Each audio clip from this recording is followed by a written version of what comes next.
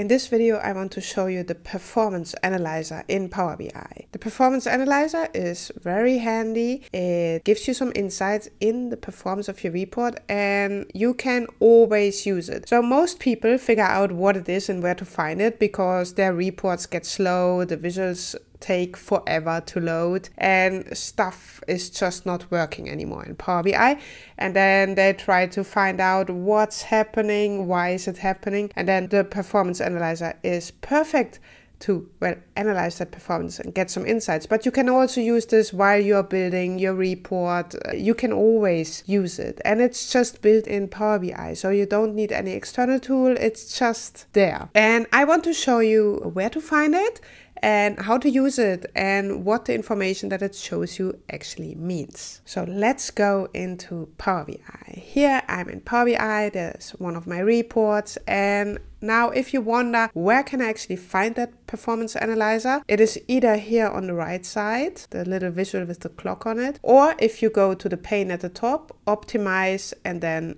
select performance analyzer, it will automatically open that pane on the right side. And when we look at that pane, it says performance analyzer. We don't have a lot of options, like we have start recording, and there's also refresh visuals and stop, but these are grayed out. And then it actually also says start monitoring your report to see details about the time taken by each visual to query for this data and render the results. And there's actually also a link to the Microsoft documentation there. I will also put that in the description if you want to read more about it. So to get started with the performance analyzer, well, we can just press start recording. So we are on this page. I click start recording. It says recording started, and then it says interact with your report to see how well it performs. Now, what we can do different stuff. We can either say refresh visuals. It will refresh all the visuals that I have here. So the slicer, but also, for example, this header. Let's do that. And you see everything is refreshed. It gives us the date, the time when it was refreshed, and all our visuals. If I click on them, the corresponding visual will be selected in my report. And you see they all have these little plus signs. If I now click on, for example, this plus sign, it's from that KPI here. It shows me different things like DAX query, visual display, other. I can copy the query, I can run it in DAX query view.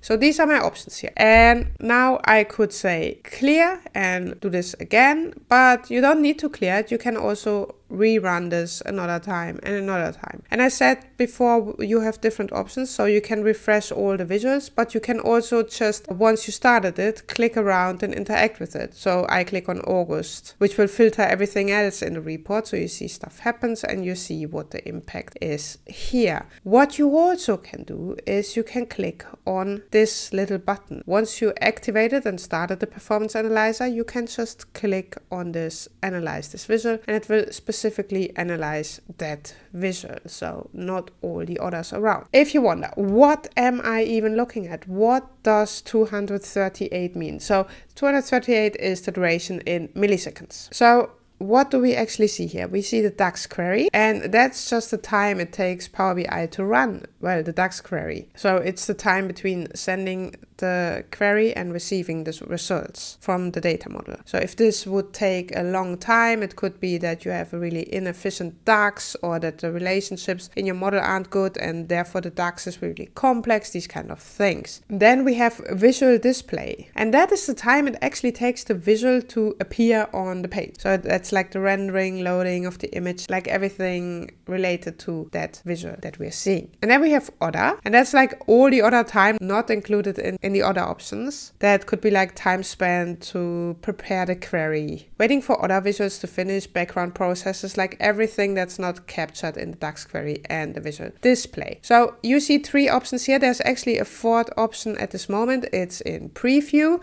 and that's actually the parameters. So if you're using field parameters, I don't use field parameters in this demo report. It actually shows how long it takes to evaluate these. So if you use field parameters, you would also see that in the performance analyzer. So now you get these results and you can do several things with them. You can export them in a JSON file. So if you click export, it will just save it as a JSON file. And here you see we also have two options, and that's copy query and run in DAX query view. If we click copy query, it will copy the query that is used to generate what we're looking at. And you can paste it somewhere, but what I would advise you is to say run in DAX query view. If you click there, it will also automatically copy the query there of the performance analyzer. So that's exactly the same as what I get when I just click copy query. And there you see you can run that. And this is actually the information that's beneath that visual that we analyzed. And here you see how that is processed by Power BI.